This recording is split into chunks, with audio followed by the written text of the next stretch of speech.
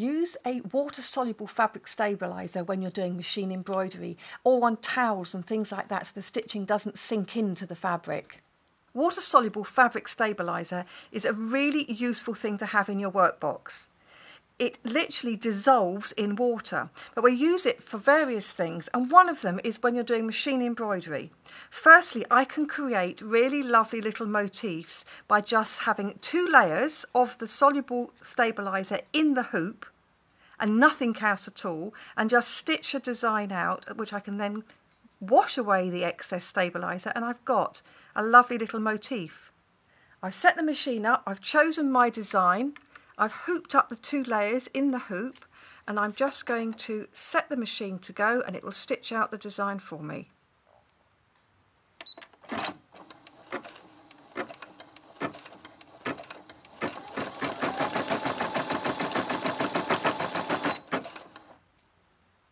I'm just going to cut these threads and them out of the way.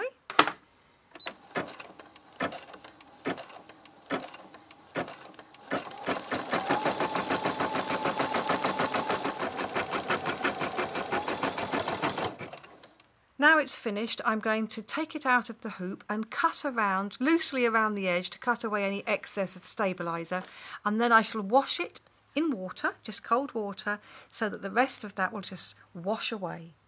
Here it is with the excess stabiliser cut off, and I'm just going to drop that in a little dish of water, and while that dissolves, let me show you there's another use for this as well. It's not all about machine embroidery. It's really useful for machine embroidery, but it's also really useful to use this washable stabiliser when you're sewing very delicate fabrics. I wanted to do a buttonhole on this chiffon. And normally with buttonholes you need to have 2 or 3 layers of fabric or interfacing to give them body.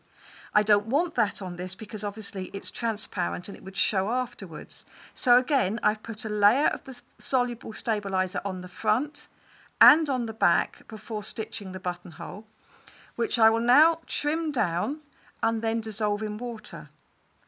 Also, when you're sewing on toweling or other plush fabrics, this is machine embroidery, but any sort of stitch that you show on toweling, it will go into the toweling unless you use a stabiliser on the top, then you put the stitching on and wash the stabiliser off, and the stitching remains on the surface of the plush fabric.